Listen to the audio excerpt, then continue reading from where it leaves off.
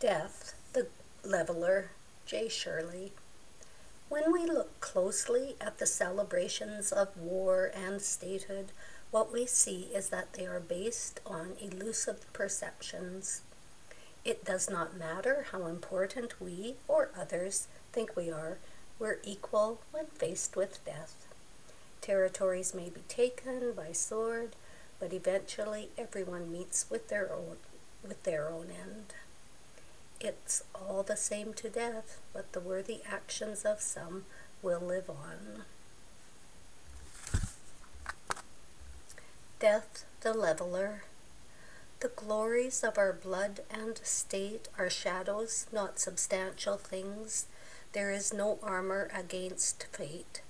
Death lays his icy hand on kings, scepter and crown must tumble down, and in the dust be equal made with the poor crooked scythe and the spade.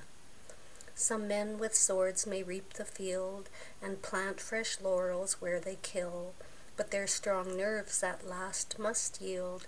They tame but one another still.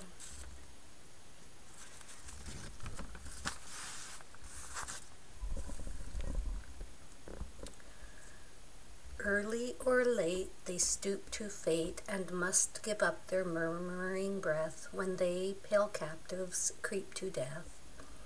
The garlands wither on your brow, then boast no more your mighty deeds. Upon death's purple altar now see where the victim bleeds.